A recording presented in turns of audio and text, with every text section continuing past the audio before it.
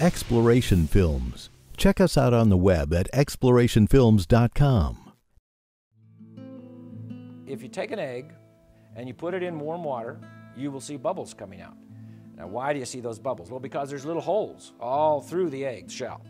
About 10,000 actually in a chicken shell. Those holes are there so that the chick can breathe, because that's where he gets his air, through those holes, so they can get the waste out of the shell, because the chick, as he develops, is going to eat the yolk, and the yolk, as he burns it up, there's waste products, there's water and different things given off, and he has to be able to get the waste out of the shell, or for instance, just the amount of water that's given off, he would drown right there in the shell.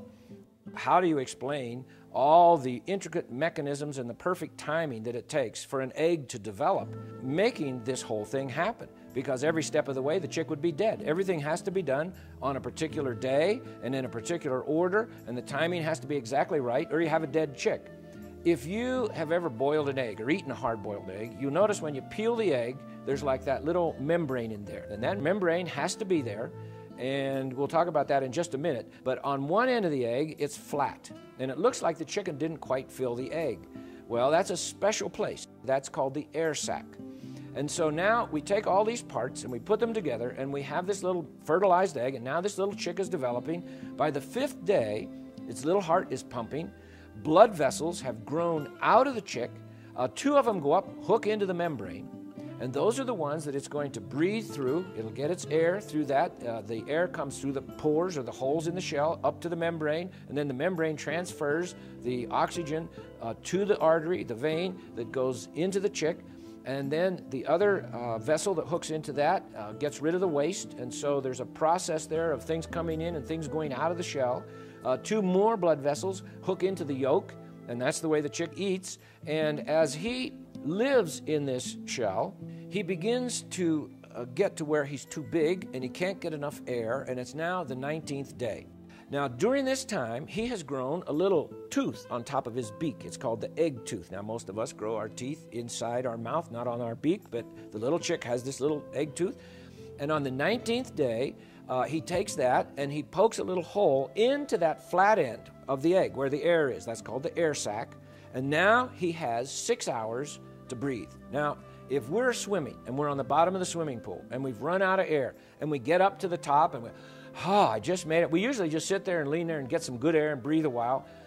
Well, not the chick, because if he got into that air sac, I mean, he's going, I can't get enough air, and he pecks into that on the 19th day, not 1 day sooner or 1 day later or it's dead. It's the 19th day, goes into that sac. Now he's got 6 hours. Now, is he going to just sit there and breathe that air, or is he going to say, I need to do something else with this air, which is what he says.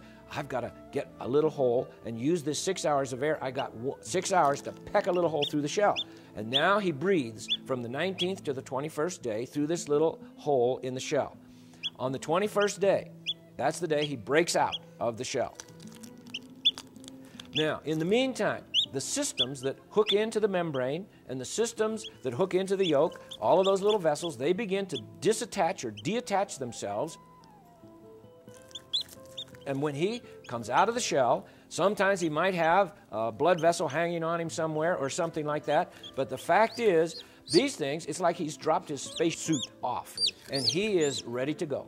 And so he comes out of that shell on the 21st day, but every single step along the way had to have perfect timing. It had to be done exactly right. And when he comes out, he's a discrete entity. There's no mistake. This is a chick. All we see in all of nature, in the fossil record and in living creatures, is just discrete, identifiable.